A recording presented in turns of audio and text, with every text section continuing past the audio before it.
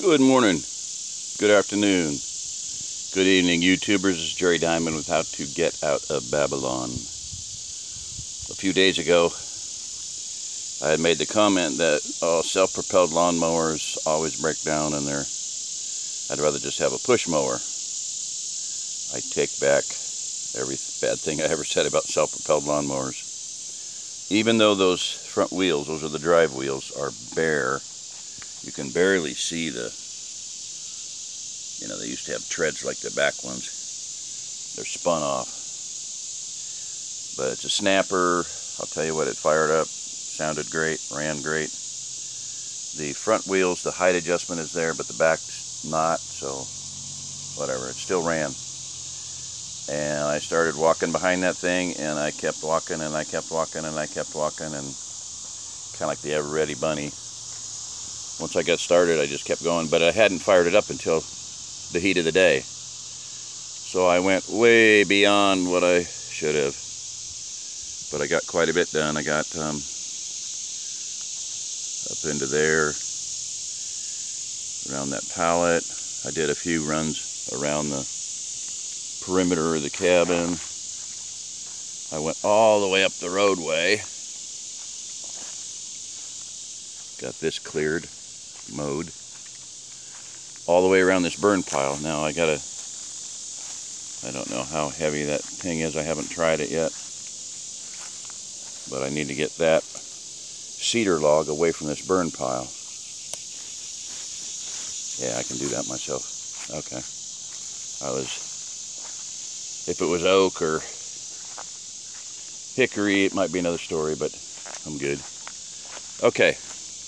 I got a picaroon, which I meant to show you the other day. So I got this side of the cabin. Still got to get that cleaned up.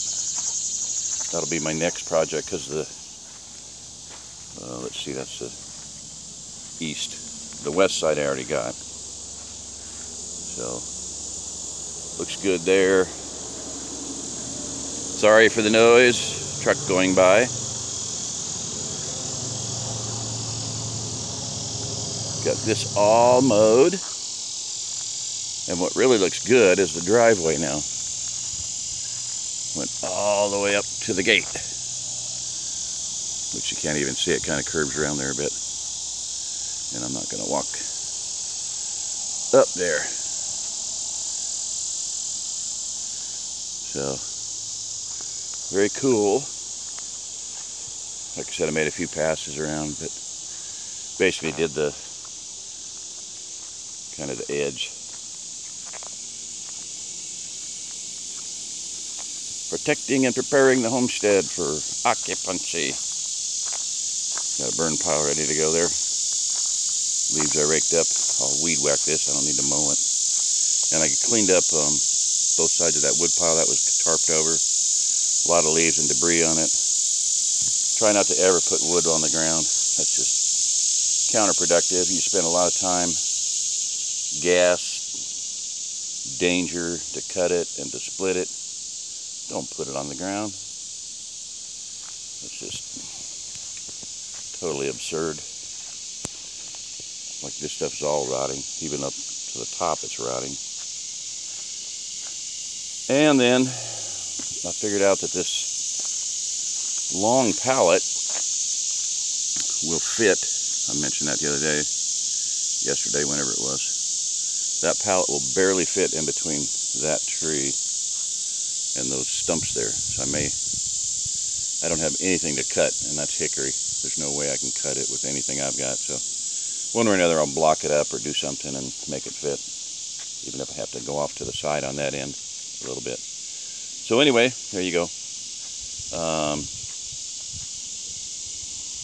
mentioned picaroons, but I'll get to that another time. So, or maybe I'll just wander over there and get it. All right. I have with me 2 picaroons, and picaroon is like you'll see it, kind of like an axe, a sharpened axe with a sharp tip. And it's what I was going to say when I was talking about puncturing that tub with the sawdust in it. This was my weapon of choice. Notice how that's very sharp. It's got like a duck bill or a bird predator-like beak on it. And you can smack that into a log, a pretty good sized piece of firewood, and pick it up and carry it. Sometimes it's a bit hard getting it out, but it works. Okay, now this one has about the exact same configuration of handle, but that head is a whole lot heavier, and it's not very sharp. So I want to get a grinder on that and grind that down and sharpen it up and make it look like the other one. Take a lot of the weight off in the belly of it and the bottom of it, the curved part, and make it look like the other one. The other one is a phenomenal piece of work. You can swing it fast. See, that one you can't swing very fast because of that. And the handles are, oh, I had to do it. That's what I thought.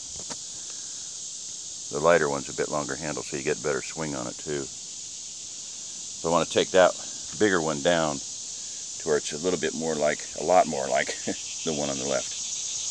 Alright, so pickeroo, very important. Now the nice thing about them is it extends your reach, so if you're getting into a wood pile, I will use it a lot on this big wood pile, so that I don't have to get near the wood pile as much and take a chance on, you know, having a snake issue or a bug issue, spider issue of any kind. So I hung one tarp up over there for the wind and the rain to clean it off, and then put the other one over there just for the same reason, not because to cover the wood pile, but just to get it up where the wind and the rain can clean it off a little bit. And then I'll put it back. So, like I said, that structure there, I think, would be good for a some wood firewood in it, but also a bath and shower house if I don't get my tent over here. So, anyway, this is Jerry Diamond. If you're listening to this, you are the remnant. Come on out and help people. You know, that's all I'm doing. People ask me, a couple of my subscribers ask me, oh, so you bought land? No, I didn't buy land. I don't have the capability to buy land. I'm just helping people that have already bought land. Am I getting paid? No, I'm not getting paid. So I'm just doing it because it needs to be done. There's so many widows down here that have bought land and cannot do anything with it because they don't have the capability, the physical strength, the knowledge, the know-how. They don't know what they're doing. This, like I said, hugelkultur, yeah. But how do you move 3 or 4 cords of wood that's rotting, literally rotting into the ground?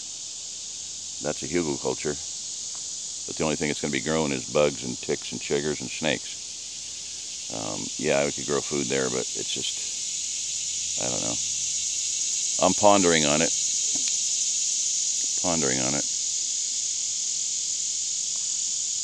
You know, if we could toss it nearby, but this is a driveway.